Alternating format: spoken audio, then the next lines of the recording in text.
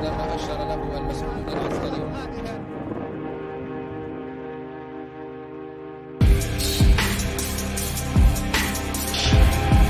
The United States is in a state of security and surprise. We fear this. We fear that they have something out that majority of the people don't know about. Olan tüm halkların hakları gibi haklar. Ne aşağı ne yukarı. Ne fazla ne az. Pent-up feelings that may result from decades of repression and people who've had members of their family killed by that regime. A lot of killers. Get a lot of killers. Why, you think our country's so innocent? But I won't attack it because someone sicks me on. I don't let anybody use me to fight their battles.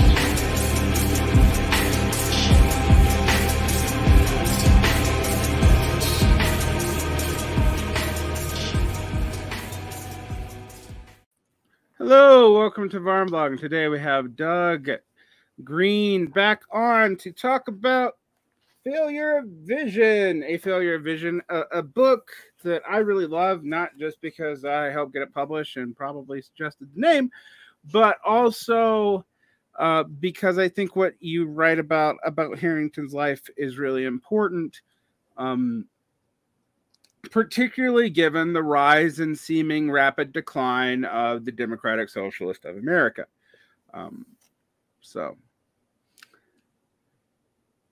Well, go ahead. No, go ahead. Well, first of all, thank you for having me on again. It's a great pleasure. And again, thank you for your help in getting the book published and helping with the name. I do actually like the title better than what I had. So thank you again for that. But yeah, DSA is in an interesting place, and so are all the Democratic Socialists in general. I don't know if we talked about it last time, but the big thing, one of the big things that had come up with DSA was the Bauman affair. Yeah.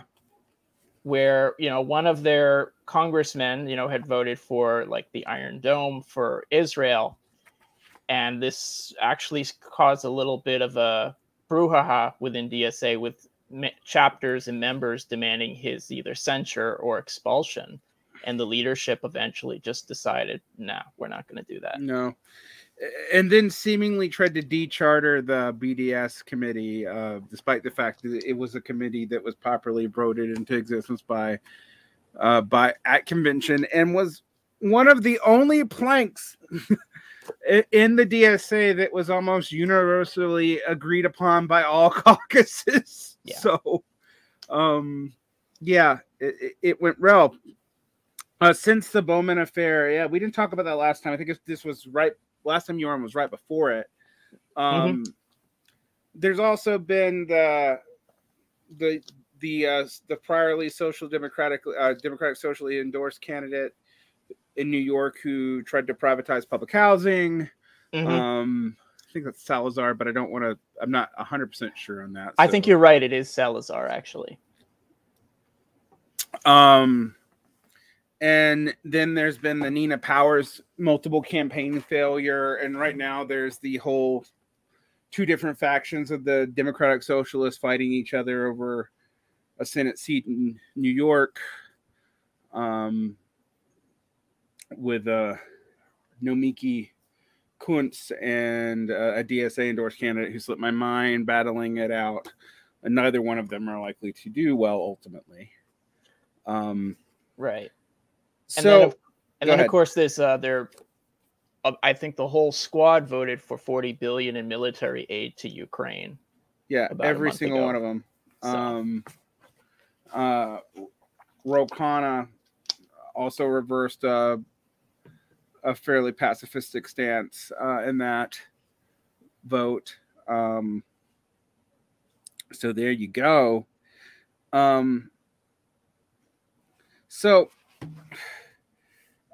We're talking about this in light of that. We're talking about this in light of the fact that Branko Marcetic wrote an op-ed in Jacobin calling for the third campaign of Bernie Sanders.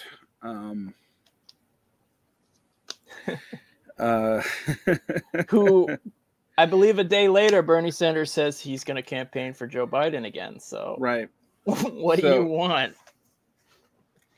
It's just grasping at straws, really. I'm not sure, like, what are they trying to do? I joke and call this whole strategy voting harder because I really don't know what exactly it is, what they're trying to do.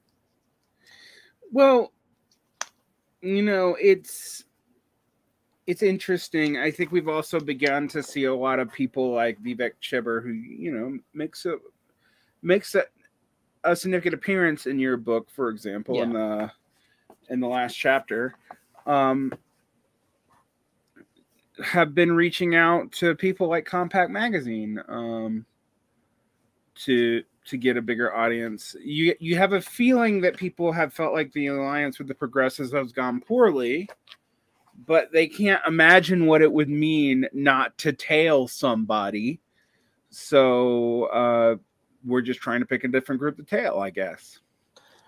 Yeah, I think they're just so set in that way. So they may be a lot of the DSA members may be very upset about whatever policies, but they really can't see a way out of it at all. They're housebroken to a large extent. Even a lot of the people who were justly upset about Bauman, you know, it's, first of all, they're not actually been consistent about it. Why aren't they calling for the expulsion of AOC? She's voted for the same type of stuff.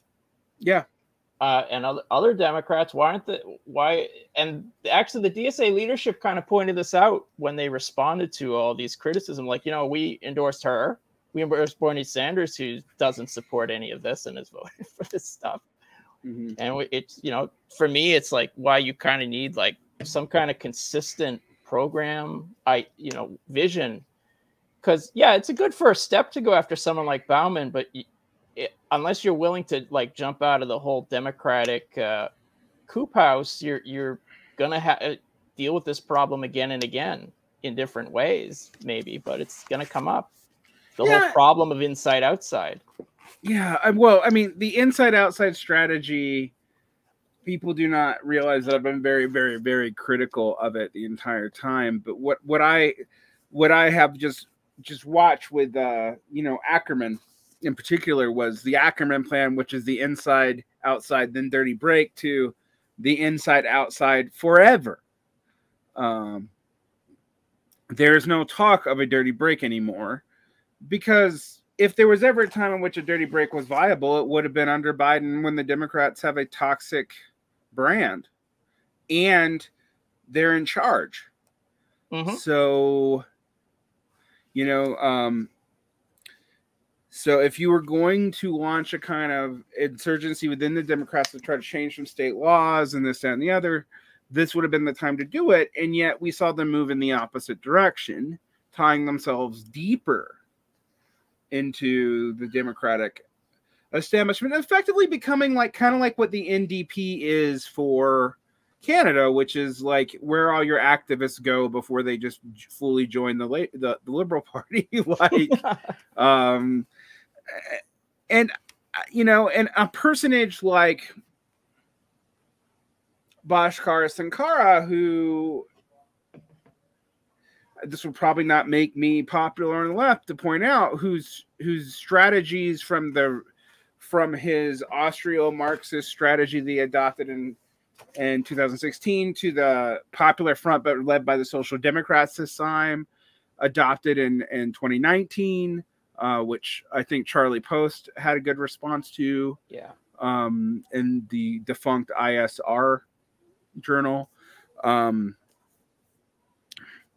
We see that, well, Sankara is now president of the Nation Group and the leading voice of progressives in progressive publishing anywhere. And people like my friend Ben Burgess can now write for the Nation. But at the same time, they're more removed from politics than even they were when they were the opposition to the opposition of Trump. Mm-hmm. So I think digging back in, that we've already, I would tell people to go watch our first episode on this channel where we really go into Harrington's life. But I really want to talk about the appendix essay on this, which is the meaning of democratic Marxism or democratic socialism and the debates around that. Because I think in those debates that are in your book here, we can start to see some of the trajectory of the problems and cul-de-sacs people are getting themselves into. So,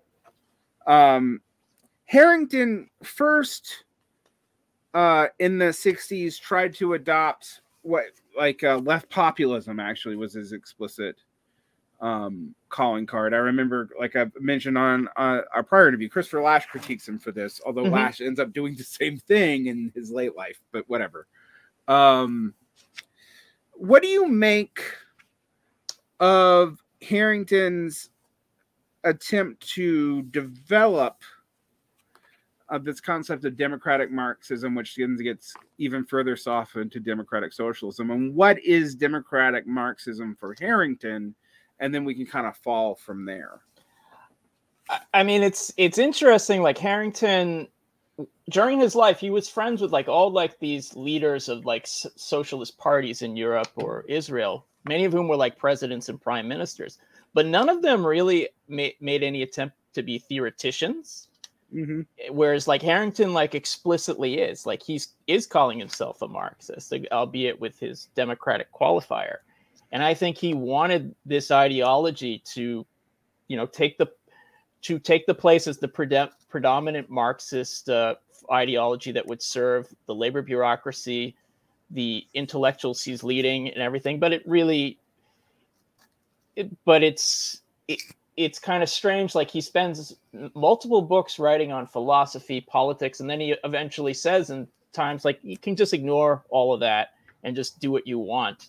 The philosophy doesn't matter. It's just he's taking ideas from Lukács several steps further, right. And it's really just a rationale for his opportunism. He wants to dress it up in theory, and he's well read in a lot of this stuff, but it really is social being determines consciousness, because he's tied to the Democratic Party and labor officialdom. And he doesn't want to, he wants to craft Marxism to their needs, which means he pretty much guts anything revolutionary out of Marx, that he can. And that, of course, means, ignoring Engels, Lenin, etc. Yeah, I mean, it is ignoring, actually. It's not just a matter of, some people might try to complicate Lenin, everybody. I mean, if we're honest, all revolutionary traditions outside of that spawn from Leninism have their own particular takes on him. But Harrington almost seems to be pulling more from Catholic thought, but in a weird secular way, than he even seems to be pulling from Marxism. I mean, you write about this, about Harrington's response to the death of God and his lament there, and then he seems to think that maybe we can, in lieu of the church, come up with an ideology that can serve that function, but that is, quote, democratic in the true spirit of Karl Marx or whatever. But it's amazing to me how little of Marx is in that. One of the things that he critiques Marx for is, economic determinism and rigid scientific laws, which if anyone's ever read Marx knows that the economic deterministic elements of that is probably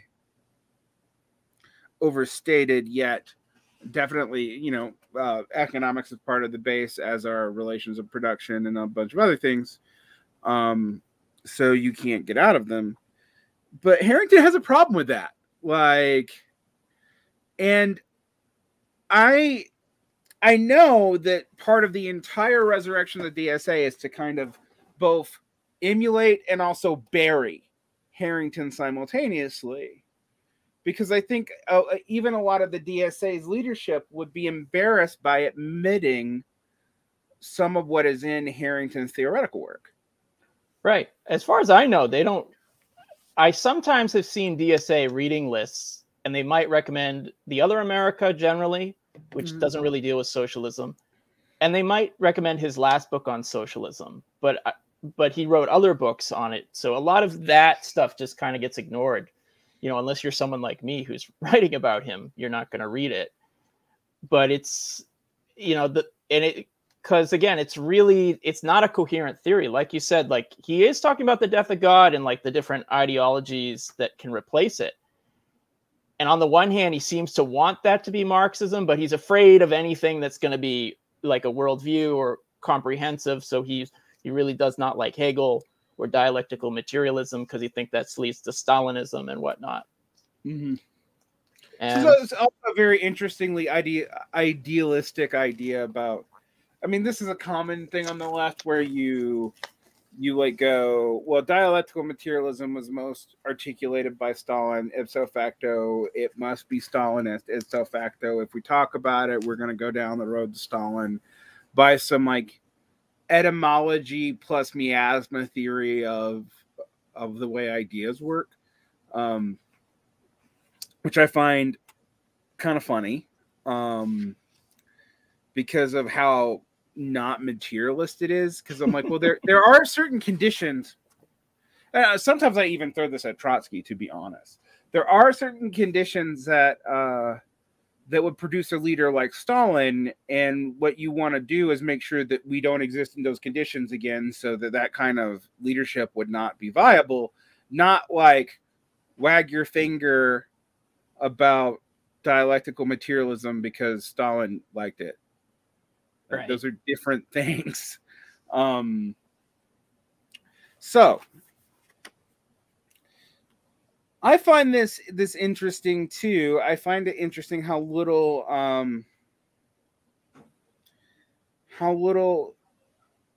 it's how little Harrington has actually read in the DSA, and yet you and I both talked about now several times how Harrington is still kind of the definer of their politics. The inside-outside strategy goes back to Harrington, even when he was in the SPA, with the dying remnants of the SPA. Like this is not new. This is not a post-Harrington innovation.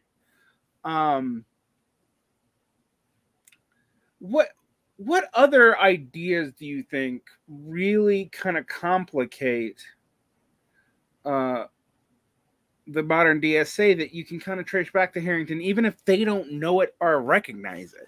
I'll give you one. It's actually imperialism, and I don't think this is actually explicitly discussed in DSA, but if you remember, his objection to Lenin is he refuses to believe imperialism is a new stage of capitalism.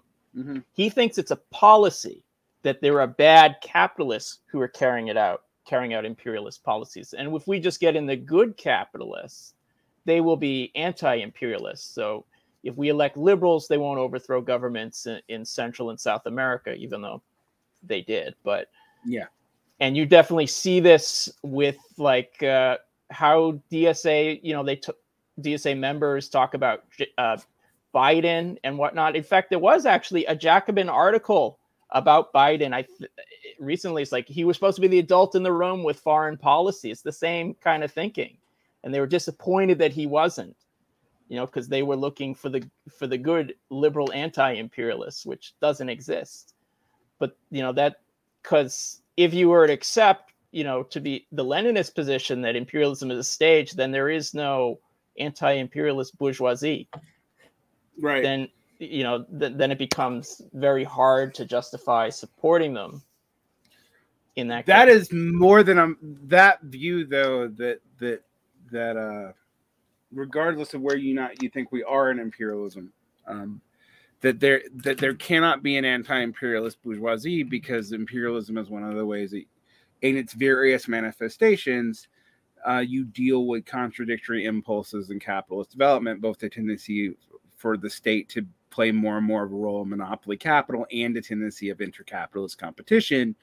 And the need to grow markets means that there's no way not to be a materialist unless you want to, an imperialist unless you want to see the immiseration of your state. But Harrington is interesting because Harrington's argument on imperialism reminds me of J.A. Hobson's argument on imperialism, the early proto-Marxist imperialist view, where like he, I guess differently than Harrington, thought capitalism was developing into a new phase, imperialism, but it was a completely different phase. It wasn't capitalist, and all we needed to do was adopt what would kind of be like modern monetary theory or post-Keynesianism now for Hobson. It's a kind of a state interventionist policy of redistribution to spur correct kinds of consumption and to regulate the needs of capital indefinitely in a closed system, which not only falls in the face of things like the declining rates of profits. Okay, well, a lot of Marxists don't believe in that anymore. I don't know why, but whatever. But it also falls in the face of things like entropy. Like you can't have a closed system that doesn't decline. Like that's not how physics works. And I find that interesting because that is Harrington's kind of essential view. But what's more interesting is he very clearly ties it to one party and not the other. And at a time when it's hard to tie it to that party, because I want people to remember the Vietnam War was overseen and mostly started and maintained by not just the Democratic Party, but LBJ, who was ostensibly the left wing of the Democratic Party. So it's hard to argue the point that he's arguing in the fucking 60s in particular. Although it is very much like people dealing with Biden now, or maybe dealing with Obama. I remember all the people in 2010 who thought Obama betrayed them because he didn't, because he did the troop escalation in Afghanistan. And I was like, he didn't even say he wasn't going to do that. Like, he only said that Iraq was a bad war. Like, you didn't listen. And so similar things. But what I find fascinating about that is that makes the left really easily a projection mechanism. Like, we can believe what we want to about what the Democrats are going to do because we believe, almost like Lassalle or Knapp or these kind of early German proto-socialists, that the law is not classed in some way. Right. And because it's not classed, we don't have to deal with that. We can just use it as a neutral instrument, and use the state as a neutral instrument. And while Marxists are not generally anti-statist in their transition program, they don't have delusions about the class nature of the state. Like, we actually agree with anarchists on that. So yeah. It's funny to watch Harrington kind of tie himself in knots to justify that position. And let's talk about like labor bureaucracy, because Harrington's relationship to labor is interesting, and I think you see it reflected in the labor strategies of the DSA.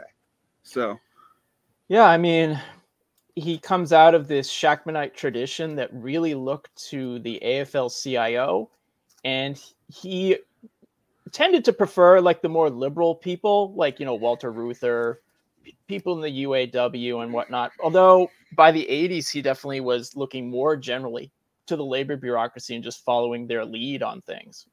So, which is why he got, in 1984, he backed Walter Mondale, and didn't like really do anything with Jesse Jackson, even though that was more in line with his professed realignment vision. And after his death, like DSA, like one of the components of it that survived were these type of like labor officialdom. And even though there's been the influx of members since, 2016, 17, there's still like that orientation toward like, these good labor leaders who are going to, look to the Democratic Party. And you can kind of see that almost like in like the atmosphere at the recent Labor Notes conference. Mm-hmm. Even though it's like, I think it was founded as more like a rank and file type of event or movement or what have you. But, they were all cheering for Bernie Sanders. And he is definitely someone who's in line with this type of labor bureaucracy officialdom. And I was told by some comrades who attended, it's like the atmosphere there is very DSA. So there is that orientation they have towards, labor officialdom and following, their lead in the Democratic Party. And, we know, like, for the last, 70 plus years, the labor leaders in this country have not only been losing members, but, they're probably like the most pro-business, like, labor unions out in the world. Yeah, I think, it's kind of hard to deal with this element of the idea that's often propagated on the left that, for example, Bernie is why we're having a resurrection of the labor movement. One, when I'm not sure we are having a resurrection of the labor movement, but in so much that we are, it's because conditions post-COVID in retail and logistics are unbearable. It is not because of Bernie Sanders. And that was true pre-Bernie. In fact, I would argue the opposite, that Bernie's only possible because you've seen the tiniest spark of movement in the labor in the United States. And unfortunately, by labor leadership, Labor Notes Conference, I had some people who are tied to the IWW who spoke on it. And of course, I like them, but they spoke in IWW kinds of ways. And so they downplayed this Bernieist element or whatever. But I've heard several, I read the World Socialist website. This came up with a friend of mine. And I don't love nor fight Trots. They're kind of interesting as far as even the tradition of Trotskyists go. And for those of you who don't know what I mean by nor fight Trot, that's Trots in the tradition of David North, who take on some what would traditionally have been seen by other Trotskyists as ultra-left positions, such as not just that the leadership of the labor bureaucracy is bad, but the structure of unions itself is bad because that leadership is bad, kind of like council communists have traditionally done and stuff like that. But they do a lot of good reporting, and they're more critical than everybody else who seems to think the way to left unity is to kiss everyone's butt. So I've read some of their critiques, and they're very similar to what you brought up. There's a very strong sense of what I like to call soft and pathetic Bonapartism amongst a lot of the left, where they literally can't imagine what a political movement would look like. Not just the dictatorship of the proletariat, which is a word that scares people because they don't know what it means, and it's a legitimate thing that they don't know what it means. Sure. And I would say the legacy of the USSR during the 1930s does not help that people do not know what it means. But the suppression of a class enemy is that you have to remove them from politics. You cannot have them in the political milieu. And liberals did not have monarchists in their political milieu. Once you have thoroughly removed them, then it doesn't matter if people have weird retrograde. Like, yes, there are monarchist parties in liberal capitalist countries that don't have monarchies, but no one gives a crap. They're irrelevant because they have already been so thoroughly removed from the politics that it's kind of a outside political affectation that you can entertain. But since there's no class basis for it, no aristocracy to glue them up with, it's just like go be delusional somewhere. No one cares.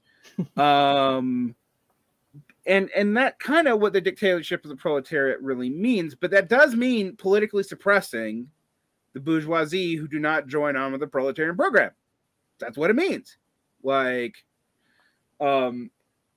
And that's what it means in Marx. That's what it means in Engels. That's what it even means in Kautsky. For all my criticism of Kautsky, they thought they could do it democratically. Engels, as you point out in your book, definitely is like, yeah, sure, but you're going to have to defend, no matter what you do, you're going to have to defensively establish the dictatorship of the proletariat, or the bourgeoisie is going to overthrow you using your own laws and their own weapons. Like, that's what they're going to do. So even if you win without an insurrection, let's say, you know, you have to still do this dictatorship of the proletariat. That is not a dictatorship for the proletariat. That is not one man being a dictator. It is a class dictatorship, which is important to realize. Marxists talk about all current capitalist democracies being part of the dictatorship of the bourgeoisie, because working class parties either don't exist, or in so much as they do exist, they're made to exist in a bourgeois framework. So, you know, that's what we mean by it. And Harrington just, you know, actually takes the anti-communist simpleton route and basically pretends that dictatorship of the proletariat means what Blanqui meant by it, not what Marx. And I know, you know, you wrote the book on Blanqui. And you have set out to redeem elements of Blanqui, but that is the definition of the dictatorship of the proletariat, is a distinction that Marx has, and I believe Hal Draper is the best writer on this, and picks up from the debates around Blanqui, and saying, like, we don't mean like you should just have like a secret dictatorship committee of a revolutionary party. We mean like the proletariat has to control all levers of political establishment, and you have to dispossess the bourgeoisie of those mechanisms. And then once they're proletarianized, they're no longer really part of the problem, and you don't have to suppress them anymore. Like, and I find it amazing that like people just don't want to deal with that. But I'm just like, are they think we mean bad, scary Stalin? I mean, the legacy of the Soviet Union and Stalin certainly plays into it. But again, the reality of revolution is, you're going to have to, at some way, there's going to come a point where you have to forcibly dispossess the capitalists. You know, and it's not just like events like the Paris Commune or 1917 we're talking about. It's like people have actually tried to have an electoral road to socialism. Salvador Allende did it. And we kind of know what actually would happen. The army overthrew him in a CIA-backed coup d'etat. He did not arm the working class. He did not forcibly dispossess the capitalists there. He thought he could, peacefully do it. Weirdly, and Harrington's answer to that was, well, if they'd had liberals in the White House, they wouldn't have sent the CIA there. Which is just kind of like ludicrous, because liberals had overthrown other lefty governments in the Central America in the 60s and the 70s. Well, the whole thing is ludicrous. I mean, like, that's the other. It's weird, actually, when we talk about Marxist-Leninist or Stalinist like ideas, like about the both total incompetence and total power attributed to the CIA is wild to me. Mm-hmm. There was a CIA-backed coup in Chile, and yet. I think we also have to admit that there are plenty of reactionary forces, and even without the CIA, the way that Allende had handled the cordones and all these other things put them at a disadvantage. I mean, his only paramilitary force was the Mir, who were Guevarist, who were not loyal to his government. Right. Like, this is just like, so you had basically like United Frontis Guevarist fighting paramilitary groups for you, but you wouldn't arm your workers, and you wouldn't put workers in key spots in the military. So the workers did starve off one coup, and then they couldn't do it a second time. Like, that's the other thing. Right. There were two coups. Yeah. So it's just like, yeah, you're absolutely right. You have to empower your society to fight that off. And what I find interesting about this liberal myth is they deny that liberals do this. I've gotten in a fight with someone about this, and I know liberals did this too.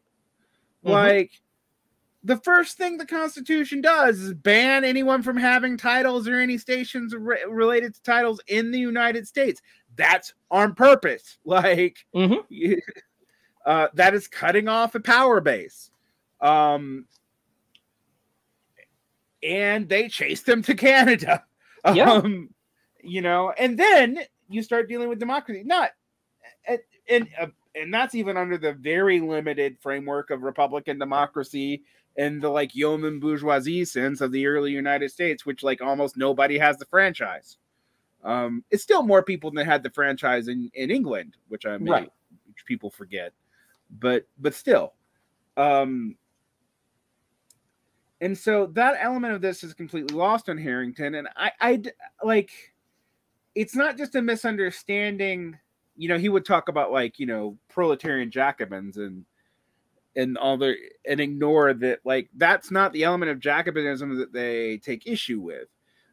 You know, Marx and Engels might go after them for their elitism, their weird romanticism, the way they turned on each other, the way the mountain ate itself.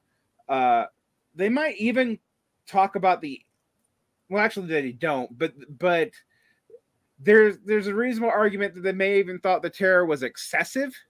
But they don't say you don't need it. Like, nope. When our turn comes, we'll make no excuses for the terror. That's what they said in the early 1850s. Right. I mean, read Engels on authority. Should we approach the Paris Commune for using terror or not using it well enough? It's an interesting problem that you get into with these kinds of democratic socialists. And in some ways, I actually respect the democratic socialists who don't try to claim that they're Marxists more. I do too.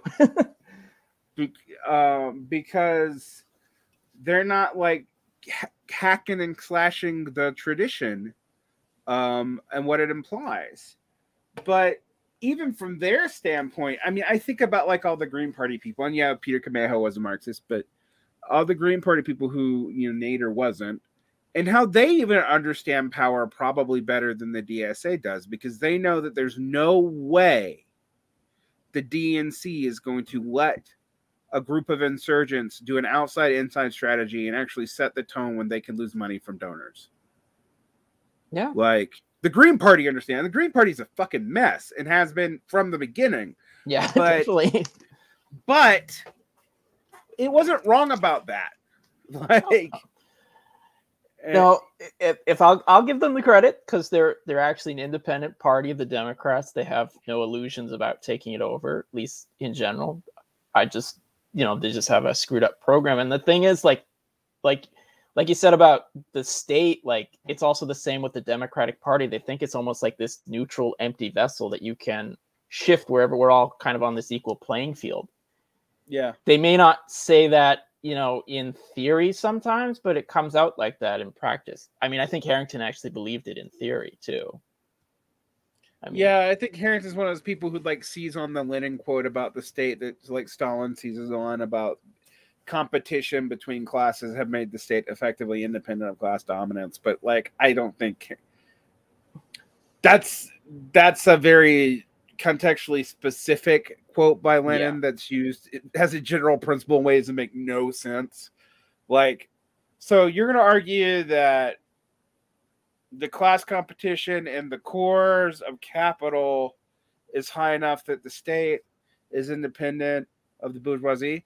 Although, I gotta say, this focus on the PMC class, you know, that's been from resurrected Ehrenreich of the same period, I might add, as this Harrington stuff, also basically does seem to think that the bourgeoisie is irrelevant, that we're under like Fordist conditions, which we're totally not, and that, you know, this professional managerial class really runs everything, like they thought in the administrative state thesis or the managerial state thesis, or even Paul Sweezy's monopoly capital thesis in the 1950s and 60s, where they thought the contradictions of capitalism had been resolved by Keynesian planning.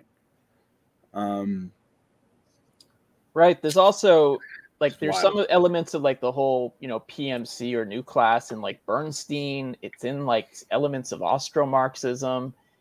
And, you know, I mean, I think Harrington's getting it more from people like Burnham and Shachtman. Yeah, I think he's straight up getting it from defectors from Trotskyism more than he is pretty much from them Pollock or Sweezy, who, you know, say what you will about them. At least in Sweezy's case, he thought he was a communist and thought he was a good Marxist. And I don't have a lot of evidence to say he was he was deliberately a bad one. I'm not one of those kind of people. Even when I disagree with a Marxist, I don't necessarily think they're evil. Sure. Same with Pollock and the administrative state. Although it's harder to argue the middle period Frankfurt School's relationship to Marxism is actually really opaque. Adorno and Horkheimer, you know, imply that Marx is a positivist like by the 60s and stuff. So it's hard to know if they were still Marxist by that point. Right. But there are a lot of people who thought that. But in Harrington's case, it seems like he just straight up thinks that, like, basically capitalism has evolved in such a way that the major contradictions are over. We just need to take over capital, redirect its Fordist or social democratic, depending on where you're at. And in his case, I guess social democracy. Have social democracy assume the mantle of Fordism and have that as a transition into socialism, because the contradictions of capitalism have already been resolved. Although he doesn't say that, but that seems to be implied in his theory. And to me, when you hear people in the DSA focusing on the PMC over talking about the bourgeoisie, you realize that even if they're right about the substrata, that they must think that that substrata actually rules everything, and you can't be a Marxist and believe that. Like, you know, and it's not that I don't think new classes are possible, but the new class can't be the dominant contradiction if you still think you're dealing with workers in any meaningful sense. Right. You end up with a new theory, which, okay, can advance a new theory, but it's not a Marxist theory if you don't. You're right. If you don't think the bourgeoisie is still the ruling class, I don't know what you have. Right. And I have not followed super closely a lot of the debates on the PMC, mostly just because I find them not super interesting. But I would be curious if anyone there has actually referenced Harrington. As far as I know, they haven't. No, everyone references Ehrenreich and then Lou. And say what you will about Lou's book. I think Lou's book is fine as cultural critique, but there's not an ounce of political economy in that book. Like in Virtue Hoarders, there's no. And some of the cultural critique, I think, is wrong because it doesn't have political economy. For example, there's a celebration of like the APA's, you know, carteling of doctors. It's like this heroic thing for the development of medicine, and I'm like, it was protectionism. Duh. Like, no, as Marxists, we're not against like keeping unqualified people. If like Marx talks about that, and then education is like the only thing the state should have to do in education, which is interesting to think about, is to certify teachers, and that's it. That's in critique of the Goethe program. That's a wild one, but it is one. And it's interesting to see a lot of this PMC stuff because it seems like they don't want to deal with the fact, they don't want to deal with the harder questions of capitalism right now. And you know, I don't just think it's a DSA tendency. I also think the fact that the Marxist-Leninism that has become popular in the last 7-8 years has been very not just Maoist, because you know there are forms of Maoism I will defend actually, but, sure, but specifically Dungist Maoist developmentalism. I don't even know what that is beyond, like, it sounds like just stockbrokers who like are dressing themselves up in red, because the way they talk about China, it literally sounds like business classes I've actually taken. Like, I don't I know it's become popular, and I think it's like that's also a failure of vision. If that's your vision for socialism, you're like Mr. Bean copying the guy. It's like the markets, the capitalist. We got to out capitalist the capitalist, comrades. Yeah. Like say what you want about Maoist China, but I completely understand why people found that inspiring in the 60s and 70s. Yeah, I don't know hard to find inspiring in the 80s. And 90s. Yeah, it's like, come on. Like you have sky rises and you undid a system where they actually completely decommodified rural medicine and education, replaced it with a liberalized form that is more privatized than even the United States has. I don't think people grasp that, but like they got rid of universal public schooling in the rural countryside after 1978. Yeah, they got rid of the people's communes. Yeah, they got rid of the people's communes, which had replaced a lot of party bureaucrats. They got rid of the barefoot doctors, which for their criticisms be made of the barefoot doctors, like pushing like Chinese, like a faux Chinese medicine. But guess what? They saw the biggest increase of life for the longest period, even in shit periods like the Great Leap Forward. No, people will try to defend the Great Leap Forward. I'm not one of them. But the one thing I will point out is even during the Great Leap Forward, general life expectancy was increasing at a faster pace than it was in the 1980s and early 90s in China. You're going to tell me about the Dengis miracle when like you saw a reversal of life expectancy improvements? I mean, it just stagnated for almost a decade and a half. Like, that's not a good sign. That's not a sign that you did something that was good for the peasants and the working class. And in 1988, there is a privatization, since it makes a lot of working class people in China very rich because of real estate speculation, and all these people are given real estate and the real estate market's privatized, but the people who own or who lived in their apartments were unable to buy them. But that gave them a generational advantage on wealth that they still have. It's hard to defend stuff like that as communists. But again, one of the things I find interesting about your Harrington book is, to me, there's a thread of continuity between a lot of the Marxist-Leninism we see, where it's like, well, it really kind of is developmentalist social democracy, but with like more edgy aesthetic and I guess more guns. I think that's a great way to put it. I mean, because it's like, how is it really super different than Sweden, honestly? Okay, they don't have a king, but they don't really have the planned economy's been largely gutted. Yeah, I mean, government ownership is nominal.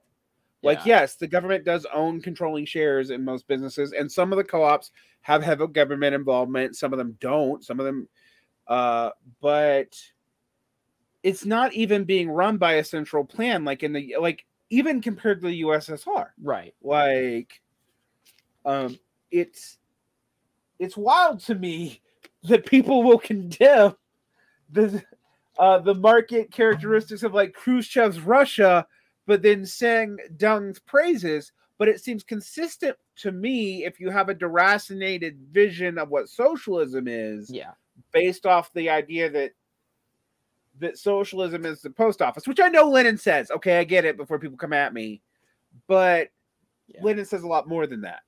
Like, right. I mean, at least like a more consistent Maoist, they not only they do condemn Khrushchev, obviously, but they do condemn like post Mao China, at least. Yeah, I mean that's the thing. But now it's like the PSL, the Marxyites, and the current crop of Marxist-Leninists. They all they condemn Khrushchev, but they also defend Yang and Xi, and I think they just need something to look to. They want a patron abroad that they can see as standing up to U.S. imperialism, and they pick the PRC. Yeah, and this leads to an innovation in the DSA that actually isn't from Harrington, but is actually more from the Popular Front period of the CPUSA. And I'm not talking about Browderism here, as but that's a whole different topic. But I'm talking about the tendency to take radical stances on foreign politics and papers, but not in any actual voting patterns or in anything that you can have an effect of in your own country, because it risks your Popular Front allegiance with the Democrats. Right. So you think about the CPUSA opposing the Vietnam War while also maintaining a Popular Front with the Kennedy and Johnson Democratic Party. The difference, though, with them is they did oppose the Vietnam War, but they were always supporting these coalitions that were like negotiate and whatnot. They never would really come out for victory to the NLF or something like that. You're right. They were not going to risk their allegiance with the Democrats. It was people farther to the left, whether in SDS, the New Communist Movement, or whoever. Or the RCP or whatever. Or the RCP, Yeah. I mean, that's one of the two reasons why the RCP leaves the CPUSA and then tries to take over the SDS. Funny story. But it's kind of like the irony that we were talking about is Marcyites. Well, the funny thing about Marcyites is they don't want to tell you is they're all trots. They're I call them, this is maybe too inside joke, they're brain dead Deutscherites is the way to put it. Because they originally come out of a split from the Socialist Workers' Party, and they all align with the Soviet Union pretty uncritically, and China, the Eastern Bloc, but pretty much they replaced class struggle with geopolitics, which made a certain amount of sense during the Cold War. Now it just leads you to back not just China, but also Iran and Syria and Russia in just very bizarre ways to me. Yeah, you'll back them even when they're liberalizing their economy. Yeah, or shooting workers. You do all that. And yeah, you're right. You do see some of this in DSA. I know their international committee has taken positions that really wouldn't be all that different than PSL or other. No, it's been very similar to the Marxist-Leninist Party stances, but slightly toned down by the MPC. And what I find fascinating about this for me is this is actually a strategy, and I wish people would think about it. You can promote, you're trying to keep the radicals in your coalition while also de-radicalizing them. And one of the best ways to do that is to have them, to enable them to loudly hold positions that seem very radical, but decontextualized from any political economy and from any program. And then when they, make a mistake and try to actually enforce the program on somebody, say the Ballman affair, you come down on them. And so you have the MPC, which is, the kind of elected leadership. And another thing about the ESA is there's elected leadership, there's hired leadership, there's volunteer leadership, whatever. There's it's all kinds of a mess. But in fact, their whole national coordination through caucuses is not even in their charter. It's something they kind of ad hoc as they grew to sub for the fact they didn't have a regional organization at all, because they weren't supposed to, because they were basically supposed to be local advocacy groups for socialist interest in the Democratic Party. Right. So they need, according to Harrington, a regional apparatus, because you should be in the Democratic Party's regional apparatus, not in the DSA's. Yeah. People think that's an accident, and that amuses the shit out of me. It's not an accident at all. But as the DSA grew, you basically had caucuses step in as the organizational front for what would be regional things, except now they're ideological based. I don't know. Some entryism involved. You and I have a complicated relationship to Trotskyism, and they're not the same. You would still probably call yourself a Trotskyist. I would not, but I really respect Trotsky on some key issues. But I gotta say, the other thing that Harrington has done post-mortem is finish killing American Trotskyism. Yeah, It's I called the two Sanders campaigns the Jesse Jackson moment for American Trotskyism, which, if you know about what happened to the Maoists in the Jesse Jackson moment, it's kind of the same thing. A lot of them have Kwan. Yeah. Yeah, Jane Kwan, you could name any number of people. And now, ISO dissolved and a lot of their members are in DSA and they're taking Harringtonite positions, either just straight up realignment or they're in favor of soft power, to be used against against Russia in Ukraine. And this is the type of stuff Harrington would probably have no problem with. And it's wild to me. I don't, as a person who's not a campist, I don't take the position that we should be vocally endorsing, the Russian, they are redefining revolutionary defeatism to mean that an imperialist power should win opposed to our imperialist power. Because I always like to remind people that's not what the Zimmerwald left or actually Lenin did. He did something very different, which was, we're going to call for peace, even if it means if our side loses, and hope both sides lose. And in the case of Lenin, he was lucky. Both sides did lose. So, which he, I think, optimistically, but I don't think wrongly, thought would be a basis of a pan-European revolution because both sides lost. Right. Well, I mean, now the people in DSA, you see these weird people who will call themselves revolutionary socialists are just saying you can't advocate against NATO and U.S. arms when they're really just supporting a proxy war. Now, I don't support the Russian invasion at all, but I also don't support the U.S. getting involved in any way. No, yeah, exactly. I know that, and people are like, well, that's idealist. But I'm like, look, in the Ukrainian situation, the fuck ups on both the Russian and the Western side have been paramount. And there's no way it's going to actually go in a way that's going to be good for the average Ukrainian, or their average Russian probably, and definitely not workers on either side, because both. It's not like Putin has a particularly left-wing project in Russia, and it's definitely not the case that Zelensky has a left-wing project in Ukraine. No, not at all. In fact, in so much that Zelensky is vaguely anti-fascist, and I would argue maybe there's some truth to that, it's because he's a neoliberal, right? Who has fascists in his army that he's trying to control. But it's a very complicated scenario. And what I find fascinating, I do kind of blame the 60s Cold War inclinations of the American left, even though in the 60s this made more sense to take geopolitics as a proxy for principled anti-imperialism and for socialist development, except now we're talking about states that don't even nominally claim to be socialist, with the exception of China. So you got China, Cuba, Vietnam, North Korea, and Laos. So the other two. North Korea, Laos, and I guess Venezuela, kinda. That's what you got.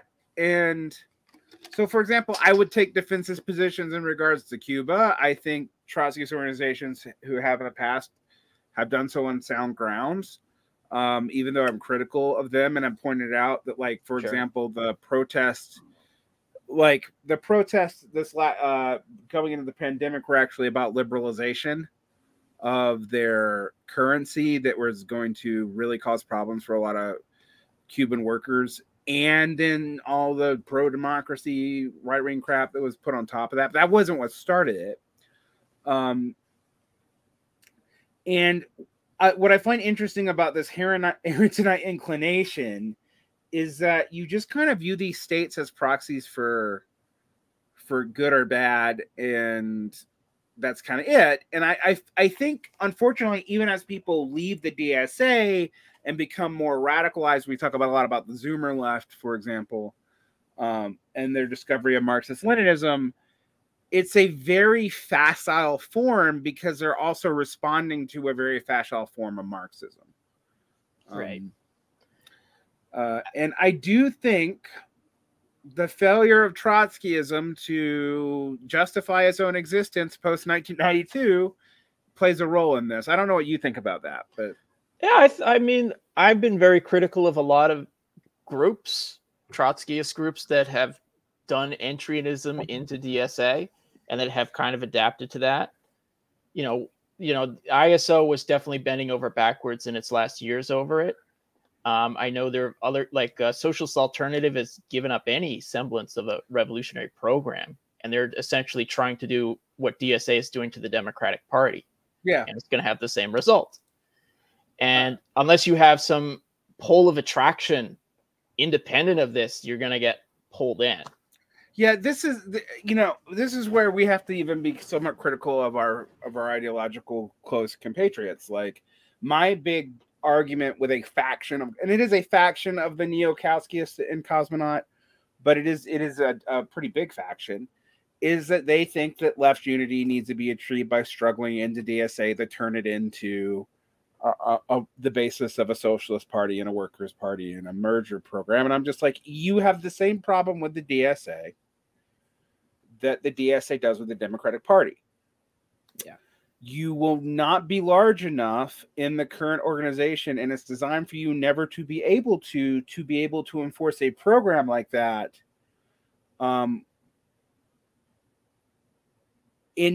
If the squad doesn't want you to, because that's going to cause a lot of people to feel like they will not be able to gin up money for what the DSA is supposed to do, advocate, whatever. And what the DSA effectively becomes is an internal lobbyist organization for socialist projects, but again, not one that's even coherent at that, because it doesn't have a clear mission statement or a clear program on which it is lobbying on. So you get like, okay, we're going to do the PRO Act. We're going to do a little bit of this. We're going to throw some stuff at Medicare for all, but we're going to actually be really quiet about that now that we know the Democrats don't want it to pass. I mean, and unfortunately, that has built a lot of socialist reaction.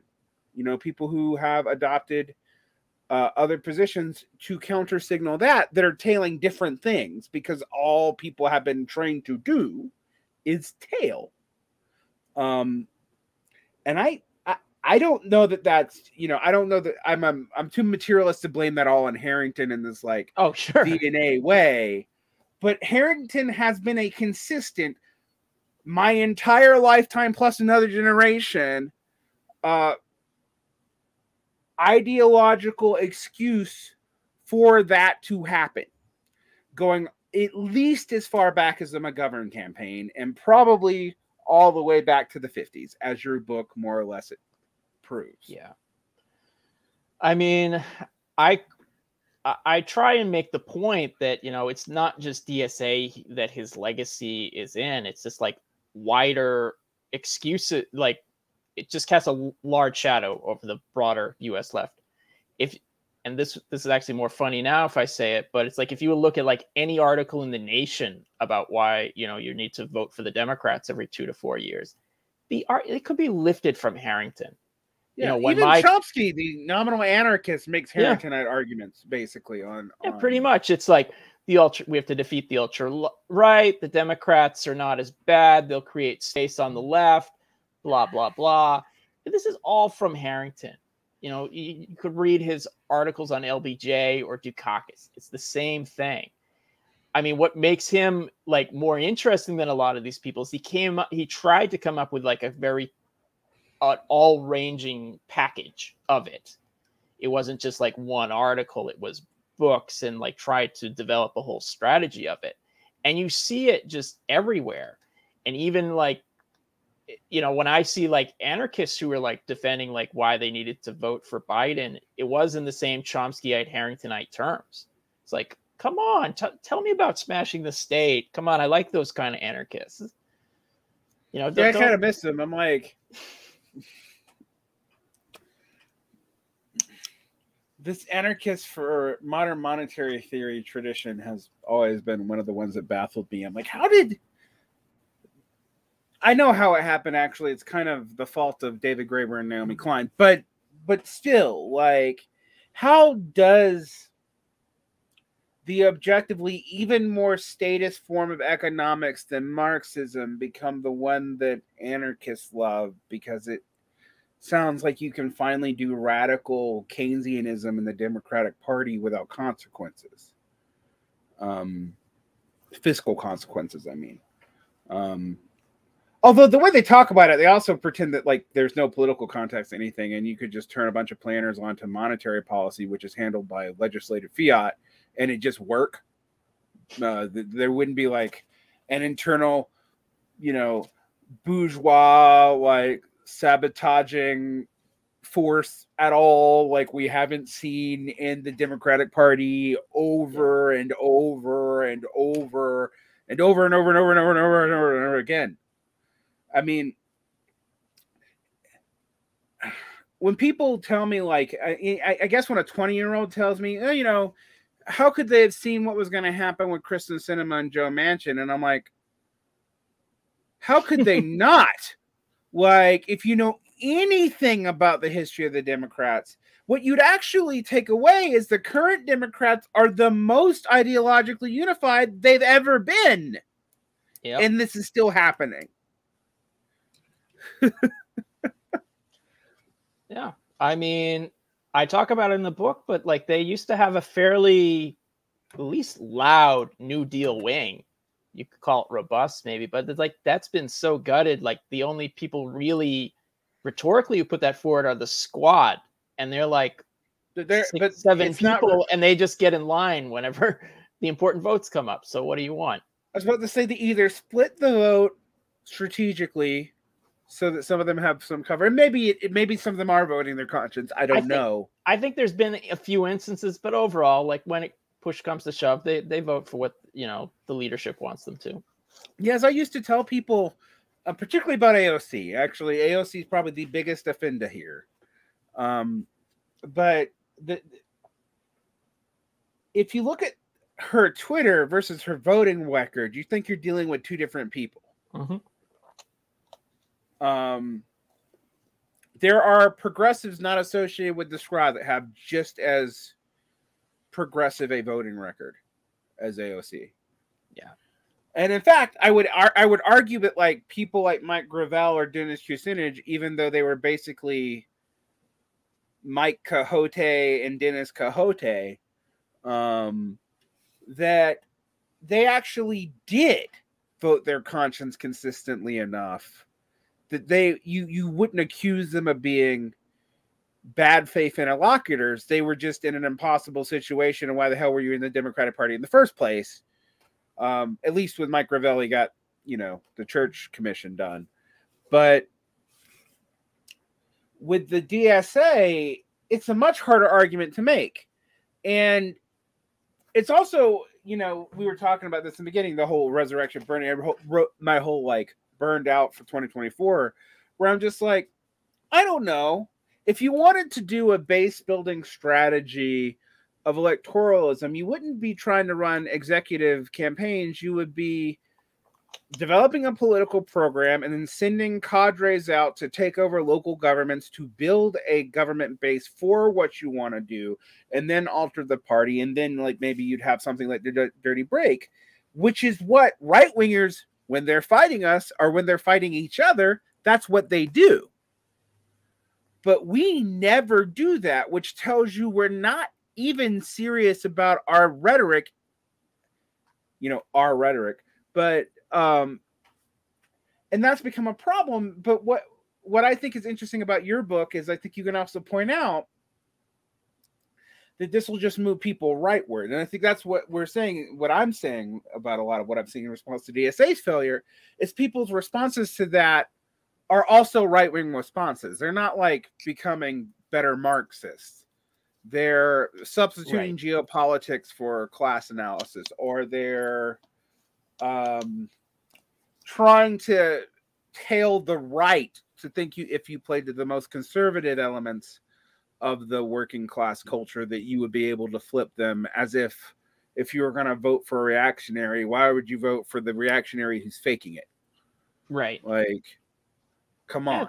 It has moved people to the right. I mean, I'll, just look at Eric Blanc, who he was a Trotskyist, I think, at one point, and he developed like the idea of the dirty break. He retreated from that and endorsed Biden. And just wider in DSA, it's like it is just such this electoral focus, and there's the excuse that members would say about pushing Biden to the left. Well, where's the pushing? Are you out in the streets pushing for Medicare for all or whatever it is? No, you're maybe phone banking for them, but you're still going to get in line. They can count on you.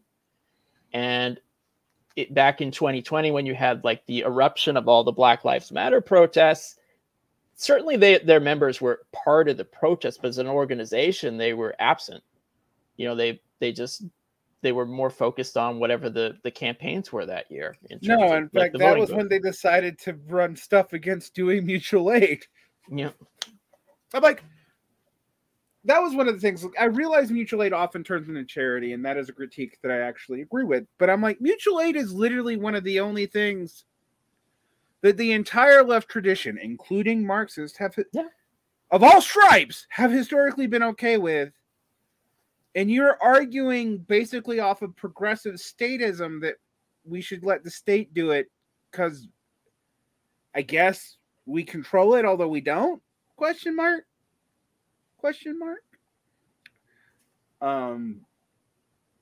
It's been wild to see. Unfortunately, I think it means that now that we're in an economic downturn, a pretty serious one's looking like. Yeah. Some people are even saying it's the final crisis. I never make that prediction because I'm like, I don't want to be the guy who screams final crisis every 3 months. Even though I'm willing to entertain it, I'm not willing to like state anything on it. I mean, Marx actually made that mistake in the 1850s and had to kind of suck it back up. But one thing I will say, though, it looks like it's going to be deep. And unfortunately, what the DSA has done means that the reaction and the counter-systemic pressure is now all on the right. And pretty it's much reflected in polls. It's reflected in court victories. It's reflected in small town takeovers. And yeah, it won't last long because it's not like the right's going to be able to fix the shit that's going wrong right now. But they're also not promising to in the same way either. Right. And what I'm afraid is the DSA has played a role, not unlike the Corbynistas and Labor, to seemingly revitalize a party that's going to be in permanent opposition status for the rest of our known lives. Yeah. I mean, like I said, I'll repeat myself. You need an independent pole of attraction. You need to be anti-system, and just kind of bold in what you're doing. And they've been tepid. They've punched way below their weight class. And you're right. They've tied themselves to the Democratic Party, and they've made it easy for the right to blame the left, very broadly speaking, as the problem. That's the system. And yeah, we all know like the reactionaries are full of BS, that they're opposed to the system. They'll just bring on something horrible if they get into office. Right. They'll channel a lot of energy to them because there's no left alternative, to like be a magnet for anti-system energy. And that's part of the legacy of Harrington. That's what he wanted to do in the 60s, to channel all that energy back into the Democratic Party. And he didn't quite succeed until the 80s. Yeah. I mean, it's funny because Harrington becomes the quiet godfather of the actual fate of the New Left, as opposed to what we like to tell ourselves was the fate of the New Left. And so as much as I love Max Albon's book, Revolution is in the Air, about what happened to the anti-revisionist communist movement in the 1970s, but I have to say, like, Harrington's actually the legacy. Harrington is the legacy of the SDS. Yeah. And we know that because when we look at the Gene Kwans, the Iokis, the Rob Reich. People forget Rob Reich was like adjacent to the RCP, which is hilarious, by the way. But like David Horowitz was adjacent to the RCP.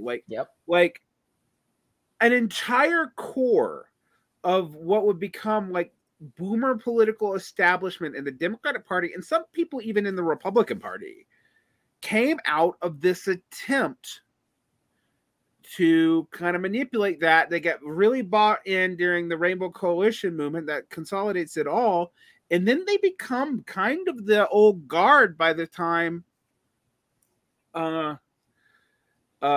you see the end of the Clinton administration up into the Obama years. Like when I'm like, Jean Quan wasn't just a Maoist, she was from a radical faction of Maoist, right, in the 60s. And she was the neoliberal Democratic mayor of Oakland. And I can go through like the number of weathermen that advised the Obama campaign, despite all their controversies. Like that to me tells you all you need to know. Like even if they didn't drop their insurrectionary rhetoric, they were totally willing to back the Democratic Party. So regardless of whether or not you were anti-revisionist or this, that, and the other, ultimately the Harrington wing won. They won unequivocally. And what I saw really happen, I mean, we talked about this a bit, but it's like basically all the Trotskyist parties except for like the IMT have liquidated into something. Or they've become not Trotskyist parties anymore, like, you know, the PSL, which will get really mad at you if you point out that they were a split from a Marcyite party, and then they will edit Sam Marcy's Wikipedia page to make it sound like he was not a trot when he was supporting the Hungarian, the tanks were rallying into Hungary and this, that, and the other. I'm like, no, he was the rare Deutsche Right Trotskyist tanky. But they were a thing. Like, yeah. And he wasn't the only one. Like, when I was in Platypus Affiliated Society, we used to talk about this as the Stalinophobic and the Stalinophilic Trotskyists. Like, yeah. I call it like the Eastern and the Western deviation. Because obviously, you know, the Deutsche Marcyites, they just attach themselves to the USSR, and you have like the Harrington Shackmans who go to like West. Yeah, you basically become like, it's basically the Has versus Vosh of their day, but with actual consequences.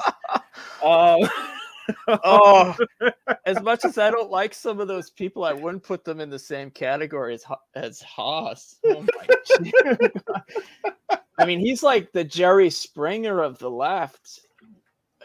And I'm being a dick. That's fine. No, it's fine. That's the funniest thing I've heard all day. But I mean, I do feel like when Tony Cliff gets all like third campus on Vietnam, and I'm like, and then conveniently switches his position with also Ted Grant's original. I mean, people don't know this. Ted Grant at one point was a state capitalist proponent, and Tony Cliff was not always a state capitalist proponent, and they switch where Grant becomes a big proponent of the degenerated worker state of British Trotskyism, and Cliff becomes a big proponent of state capitalist theory, although doesn't define what he means by it. So like you could believe all kinds of weird shit and be in the ISO.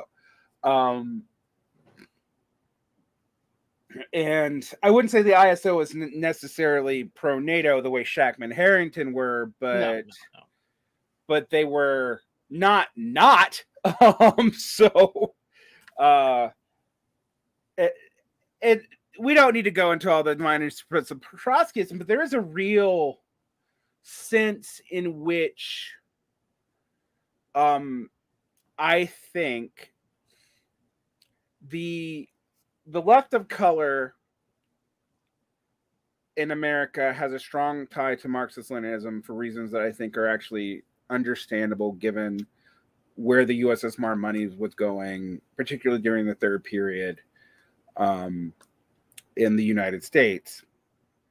But the Trotskyist movement has a problem in that It dominated the U.S. left for a long, long time, particularly after the Maoists seemed to discredit themselves in the 70s. Is the basically only thing, it was the only way to be a Marxist, really, that or be some weird ass, like hyper obscure left comment, not even the kind that we have today, more like the Freddie Perlman variety than like nascent Bordigist or whatever.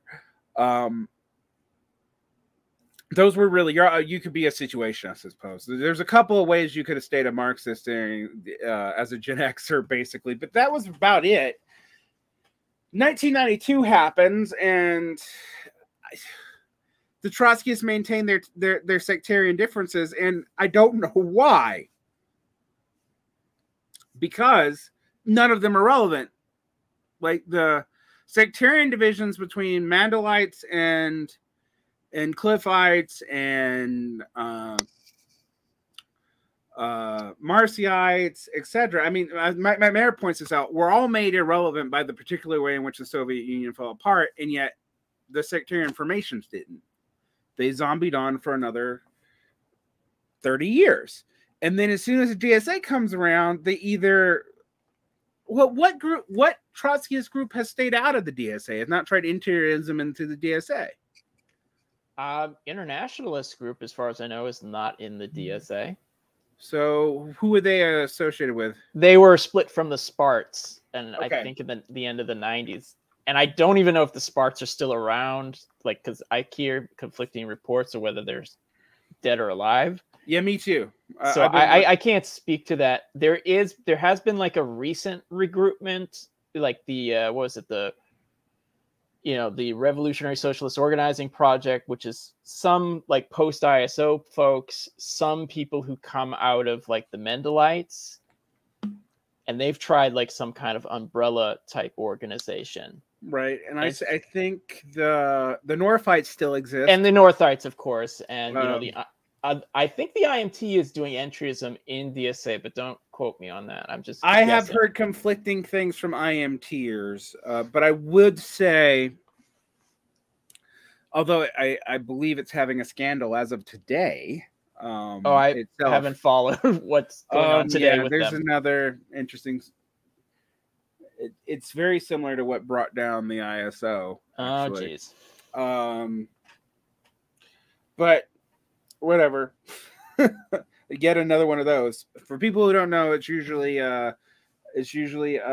sexual harassment or sexual assault scandal plagues Trotskyist organizations because reasons. But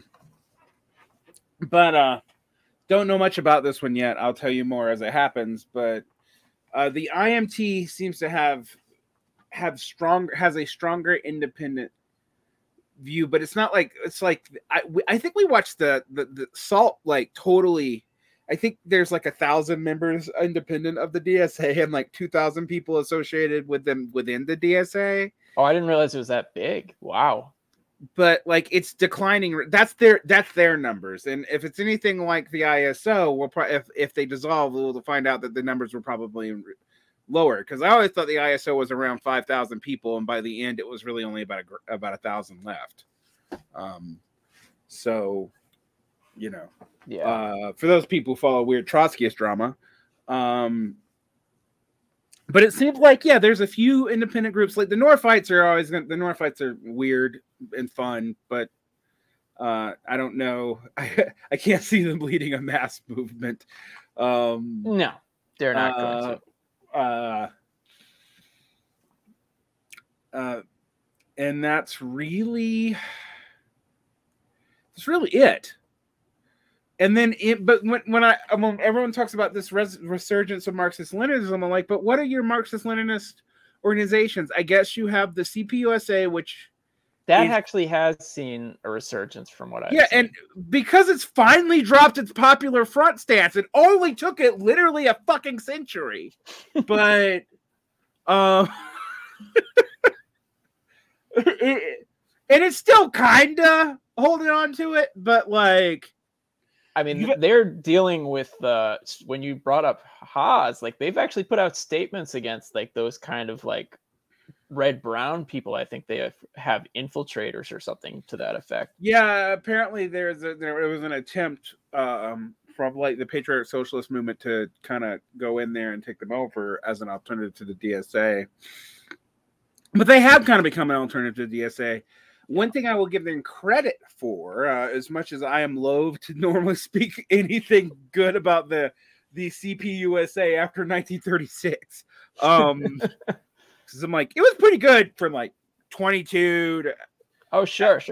It's actually interesting. It's a side effect. I mean, third periodism is objectively idiotic in the context of Europe, but it actually ends up working out in the United States because it means that we always try to do popular front from below, or popular, not popular front, united front from below, right, or whatever during the early 30s, and then that builds the base of radicalizing the CIO, and it's however the poison pill of the Popular Front that enables them to then kick all the communists out of the CIO and the AFL-CIO merger, right? Which took a little while, but it still happened. So I pointed this out to be like, the CPUSA is not without its problems, mainly most of its history. But it did take up actually doing worker organizations and not funneling everything into electoral campaigns by, let's say, 2018, 2019. And has really revitalized in that it stands as something different from the DSA. There's also been an attempt to revitalize the SPUSA, which has had less success. Yeah, something I'd also add to the CPUSA, the recent Amazon union victory, I think in New York, they were like CPUSA members who were involved in that, which was very surprising to me. And, kudos to that. I'm not knocking it at all. In terms of the Socialist Party, I know there have been like various attempts to turn it leftward, like over however many years, but it always seems to be stymied. Like there just seems to be like a very entrenched, like central apparatus that just is not going to budge. And it just seems to like go through a very quick revolving door in terms of membership. Yeah, I as part of the revolving door of the membership, because the very first socialist organization I was ever attached to at all, and I wasn't actually even a full member because Georgia didn't have a local at the time, was the CPUSA, back when it was really kind of ran by McReynolds, yeah.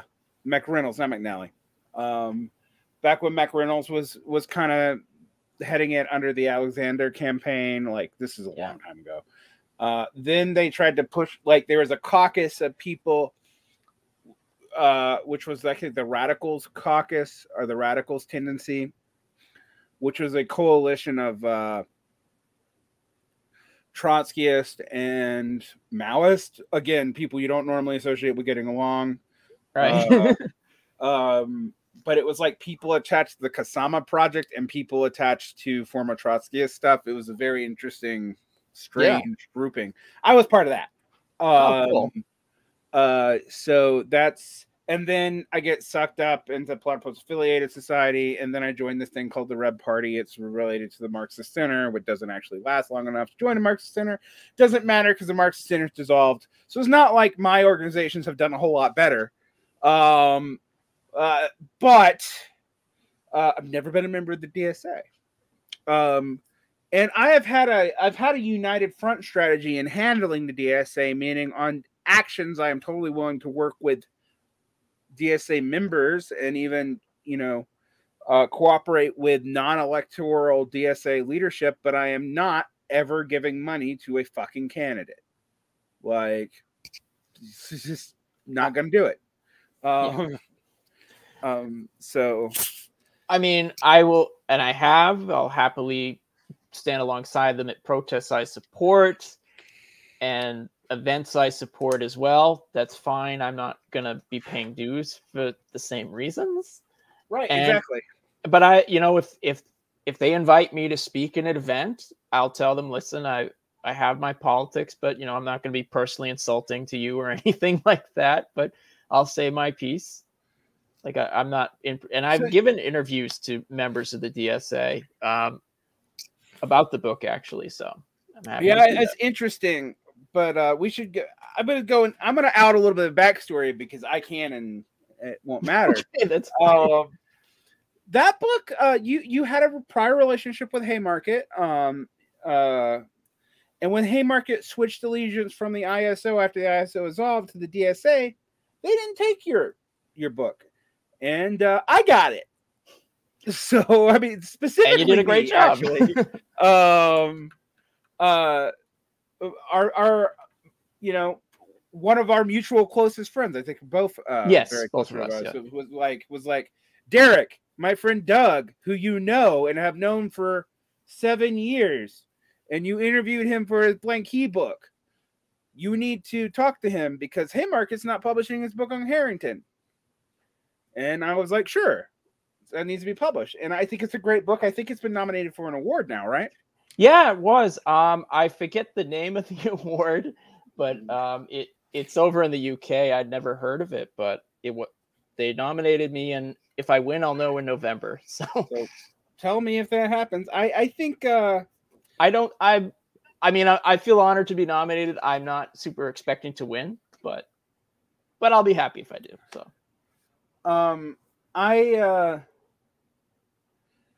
So there has been a little bit of like, I don't know that they didn't accept your book because it was critical of Harrington, but it feels suspicious to me that the allegiance of the press moving from the ISO to the DSA seems not of no import. And for a while, I was very worried about it because one of the things about the DSA that I don't think people understand, maybe they do, is the DSA has its fingers in every left-wing publication and publishing house in the United States and some outside of it.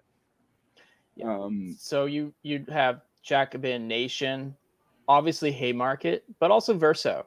Yeah, it has its own line at Verso, in addition to a clear. Since the ISO's leadership has more or less moved into the DSA, Haymarket came with it.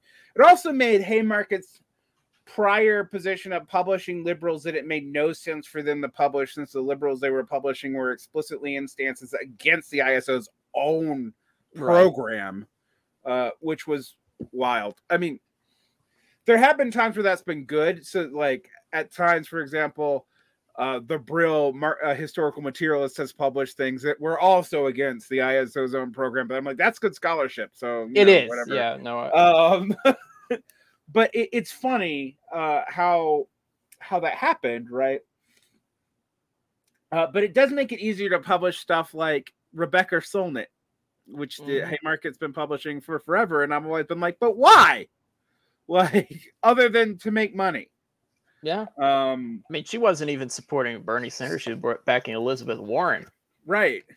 It's like, so there's that element of it. And the DSA has become a clearinghouse. And I think, unfortunately, we have to deal with the fact it now represents the left. That's what people think of when they think of the left. That's where leftists think the left is.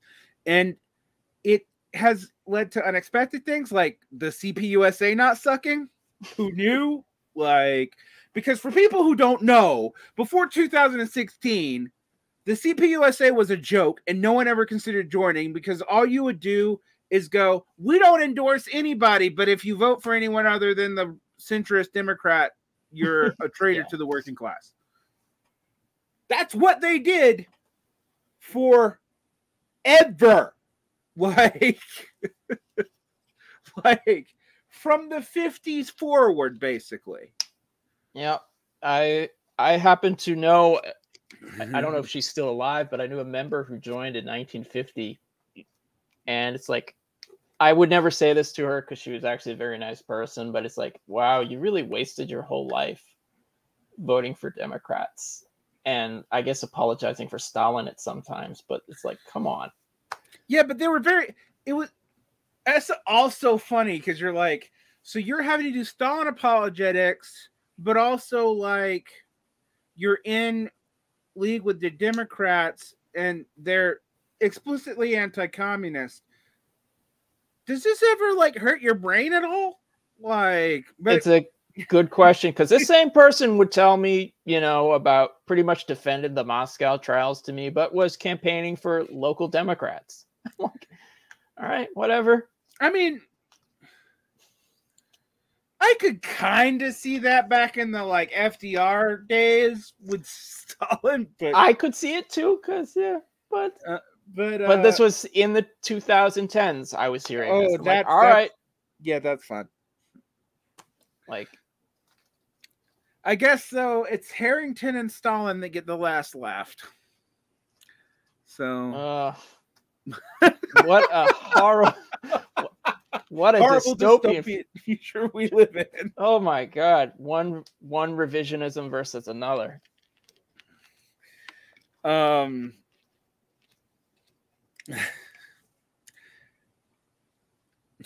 Just imagine Voss and Infrahaz fist fighting in hell. Oh, jeez. You're going to give me nightmares, seriously, on this stuff. What's funny is I'm not a particular sectarian. I mean, I would say there are some things about like traditional Leninism that you probably and I probably disagree with. I agree with the neo-Kauts, for example, that you shouldn't have faction bans. Like, that's not that's a pre-19. That is a Bolshevik stance, but it's a pre-1919 or 1921 Bolshevik stance. One that Trotskyists have always maintained against, So there are some ways in which, no, I'm not a trot on stuff like that. But I do wish we had an actual, and I guess the CPUSA is what we got now. And that's better than nothing. But it doesn't seem like it's going to be able to really undo the damage that's been done. And I do want people to listen. I have thought that the socialist, Overton window break smashy smash thing that everyone's been talking about might have been a good thing, but I have ultimately decided it's actually put us in a worse situation than what we were in 2011 before Occupy. Like, because now we supposedly have representation, in government, and yet we seem farther than we seem like we have less influence on power than we did in the early Obama administration, which is fucking wild because we had none then either. Yeah. But no one pretended that we did. Right. Like, we got accused of it by the Glenn Becks of that era, that there were all these socialists in the White House with the blackboard and everything. That was really funny to watch. Yeah, but now Dan Jones, the once and future Maoist. He was a Maoist at one time. What the fuck? Yeah, he was in Storm. At one point, I think I read that manifesto. It wasn't half bad. I'm like, come on, you should have, whatever. But he wanted to make his career. It's a long tradition of Maoists becoming center-left Democrats, as we've already discussed. Oh yeah. Or even becoming neoconservatives. I've pointed out, like, yes, there are a core of Trotskyists who did, but it's actually overstated that it was just. Oh, absolutely, yeah. I mean, also over in Europe, the same kind of thing. France, Portugal. Oh yeah, all the French Maoists became like right-wing members of the Socialist Party. Right. And I do also remember reading like the formal Communist Party stances during the Allende government, and they're all like to the right of the Socialist Party, and you're just like, oh God. It's like, man, our history is real shit, guys. Like we do not look good.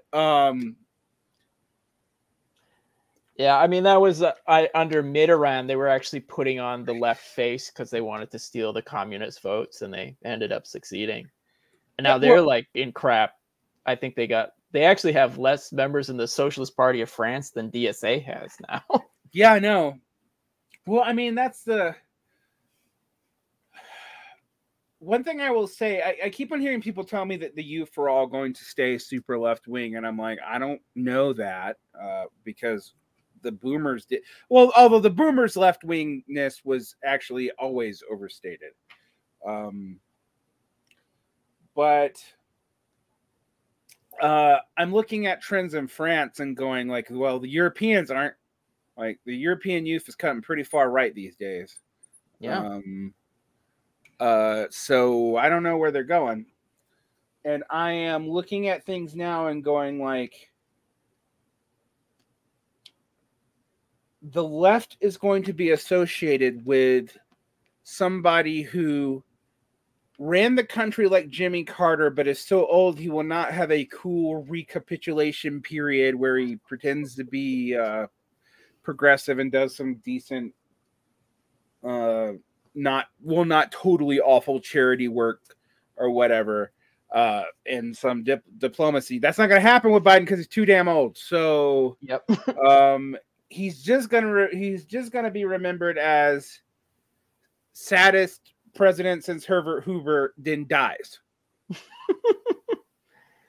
Yeah, it feels like an interregnum to something worse. This whole thing feels like but you and I have been on this tick for a long time, and with our DSA friends being like, be careful because you might end up saving the center of the party. I think about, I do think about the communist in regards to the Mitterrand government and how it ended up turning people like Baudrillard into like rabid, weird ass postmodern anti-communists. But like when you read why he went that way, and you're like, oh, well, the French Communist Party blew ass. No wonder. Oh yeah, like it's like when I read like The Divine Left or in the Shadow of the Silent Majorities, when he's talking about like the Mitterrand government and like the communist response to that, I'm like, oh, I might have been a weirdo too after I saw that. Actually, like I might be, because the one thing I think you and I probably share, because we're both materialists, is I think Harrington won not because Harrington's ideas won, but because Harrington really is like the bad spirit of the age. Like, he's to me a representation of a bad answer to the kind of material and political cul-de-sac the left got in during the New Left, and he's the obvious answer because you don't have to give much up to go that way. Right. I've actually used the phrase like the spontaneous ideology, but I think it's the same idea. Right. He does put forward a vision, but it's really not that radical. Voting for Democrats is not that radical. And that's really what it amounts to. He just kind of gives it a nice gloss, but yeah, and a coherent package, and it is a bad answer to everything because you're never going to get socialism through anything he advocated at all. Yeah, and unfortunately, I think our ranty thing will end there. Check this out. Failure of Vision by Doug Greene. You can now get it in paperback in the United States. It was available in other countries, but not here for a while. I didn't actually know that. Well, like you had a copy of it like 6 months before mine came in. So, but I got the author copies, so that's what I got. So back in the day when I worked for Zero, I could have asked for some author copies, but I had to actually rate like a normal proletarian pleb for Amazon to deliver it to me. Because I also don't see it in local bookstores, unfortunately. But it probably that might change. I've seen it in one store actually. So, I mean, I'm not in a major left market. I'm in Salt Lake City. Yeah. Okay. So you like, so to be fair, but I think important book. I also people should follow your work. I've loved some of your articles. One of my favorites of yours is when you fact checked Sudler's Yeah, I just hate that book so much, and I'm tired of like the weird third worldists, and I'm like, someone's got to like take down this stupid book. I'm almost tempted to do a whole show on that, but I don't want another Settlers controversy. What's funny about Jay Sakai, actually, though, is I actually think some of his writing that aren't that book is better. I actually agree with you. Yeah, like his book on fascism is actually worth reading. It's good. There's some interviews he's done that I was like, that's not bad advice. Why did you write Settlers? I know. Because a lot of his interviews are like him complaining about people drawing dumb conclusions from Settlers. I'm like, but you wrote it. I'm sorry. Yeah. You included some weird made up position. I mean, the thing I would say is, yes, there is a lot of racism in the historical labor movement and whatnot. Yeah. There totally is. And that's real. But that book makes it like it's all that was there. It doesn't deal with it dialectically at all. And then it like kind of makes up positions from Marx and Lenin that I don't think Sakai deliberately fabricated. I think they were probably myths in his kind of Maoist political milieu that before the internet he probably just assumed was true and put it in the book, but they're wrong. Yeah. Like, that's what you really document. Like, some of that stuff is like, it's not there. Like, I mean, Lenin certainly believed in proletariat revolution in Western imperialist countries, that there was a working class.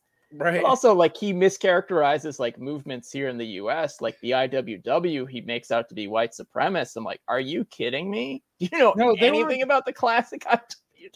They were the only people advocating for including black people in the industrial unionism until the TUUL did later. Right. Like, they're like a high point. Come on. And he has this weird point. I remember when he's talking about the CIO, where they're conscripting black workers. I'm like, what are you talking about? At least the CPUSA had a pretty good record in this, aside from, I guess, the Japanese and German, but of anti-racism in the CIO unions that they controlled. Yeah. And they really did promote that. I mean, it's like, come on. And he's just lying about that. I mean, I was like, they had a cadre of black organizers. Like, they also tried to form a sharecropping union. Right. Like, come on. Like, I mean, it starts with the TUEL and then to the TUUL and then to the CIO. But like yeah. And I read that book and I'm just like, you can't know much about socialist history, but if you have a liberal movement, whatever, I always have to think about like, what is it responding to? And it's kind of responding to like the blue and pink colored glasses of like people who want to make the progressive movement clearly on the side of civil rights going all the way back into the 1920s, which it isn't. Right. And so like I get the point, but I'm always like, you could read Noel Ignatieff, or any number of other people for a better history of the same thing that doesn't have untruths in it or oversimplifications or made up quotes. Yeah, Ignatieff, David Roediger, Ted Allen. I mean, there's a number of people. I mean, I recommend any of them before Sakai. Yeah, the Race Trader by Ignatieff, The Wages of Whiteness, which is a great book by Roediger. But like I said, Sakai's book, if you read any book but Settlers, is actually not bad. So I was like, I don't know what that's about. It's weird that Settlers keeps coming back, actually, as a weird side note. I mean, in one respect, I think it's, at least in the last few years, it's been a reaction to Trump and, MAGA, which, okay, on a certain level, I see that, but, then you just end up with Sakai's false conclusions. The thing is, though, I also saw it during the Obama administration, like, come back, and that's when the recent edition was published. And then I saw it when I was first on the left, when people had like the zine form of it from the 80s. Like, that's the version I have. Yeah. So it doesn't go away.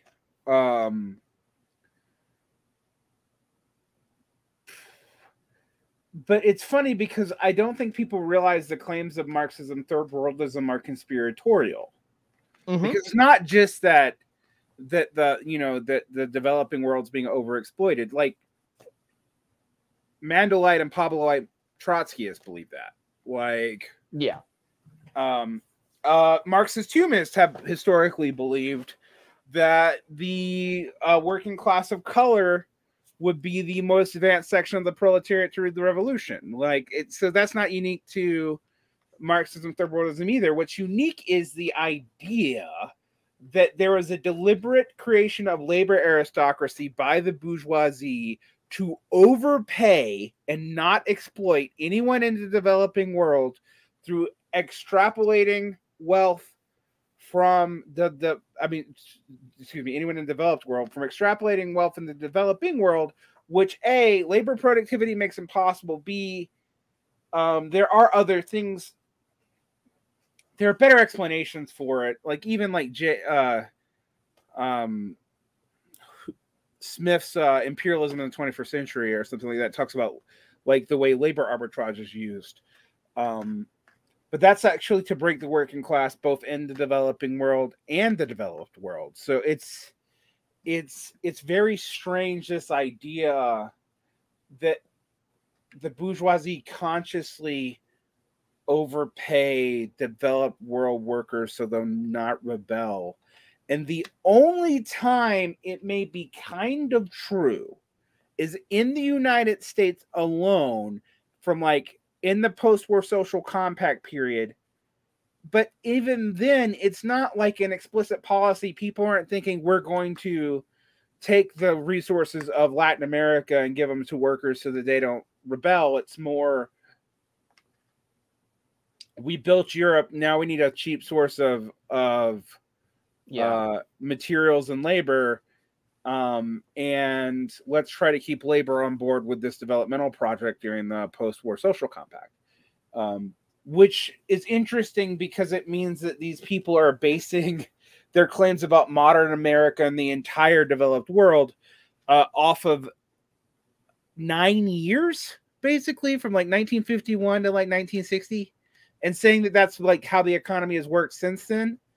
And then I'm like, so during the neoliberal period, they're still doing that? How? Like, so that's the weird thing to me, is like Maoism,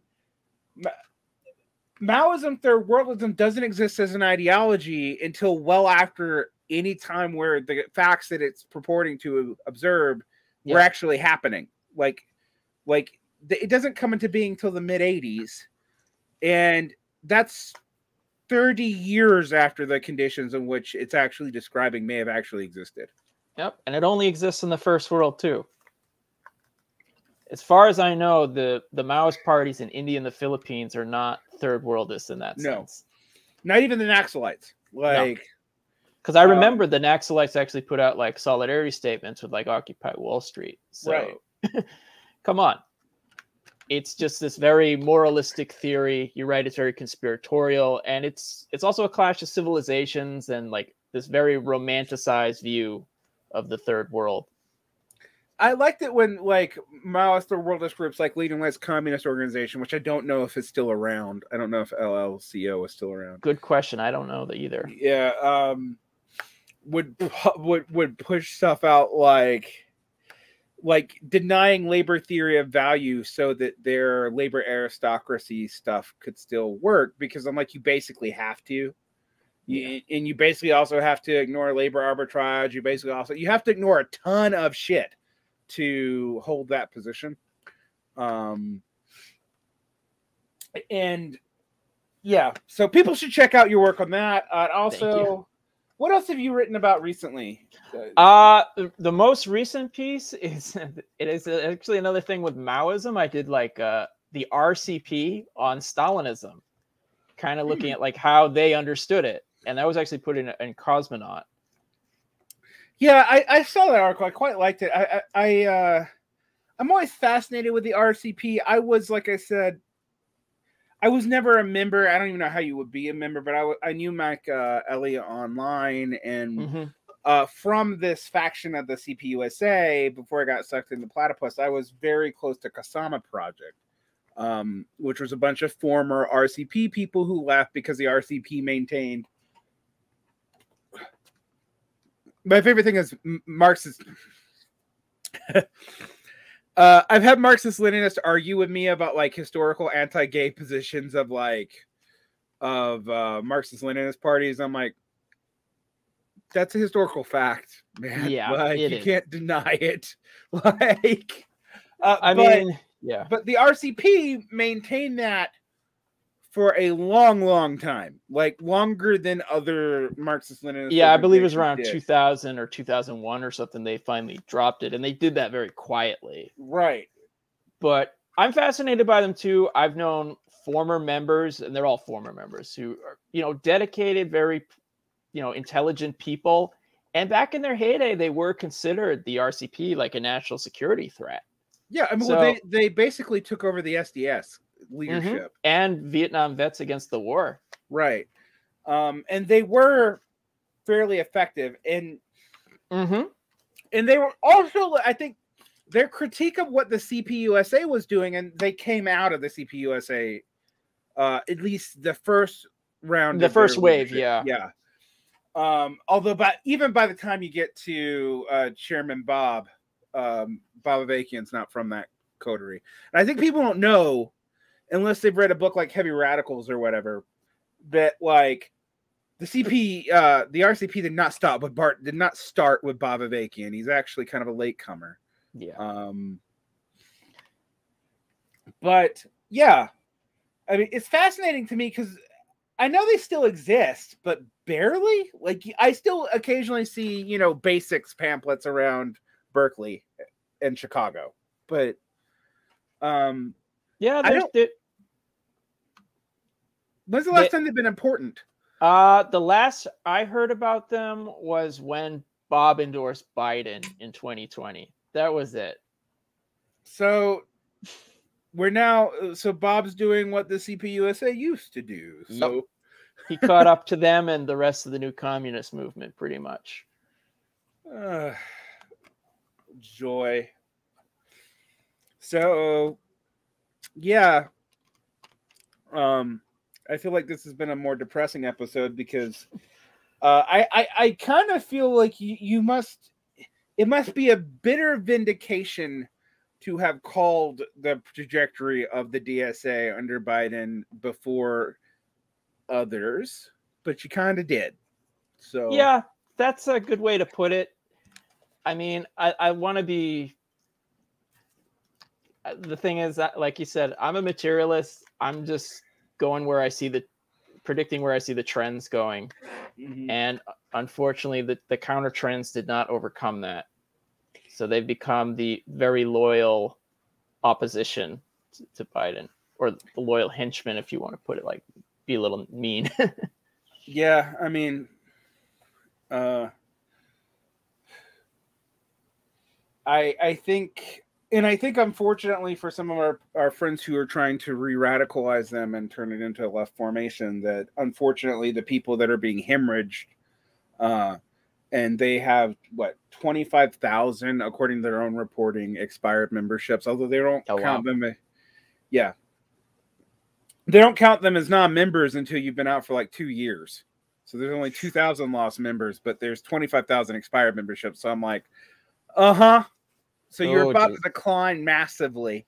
But what I was arguing with, because Parker McQueenie from Cosmonaut was on arguing that, maybe things getting smaller will be better. We'll have a better code read. I'm like, I think the people that you'll have left are the DSA and the Bay Area and in New York, where they have a kind of quasi-political machine, which means they're the most wedded to the Democrats, right? Not the other way around. But maybe we'll be wrong about that, but I doubt it. Like the conditions on the ground do not look that way. And it looks like, ironically, the great millennial left did liquidate itself into the Democratic Party.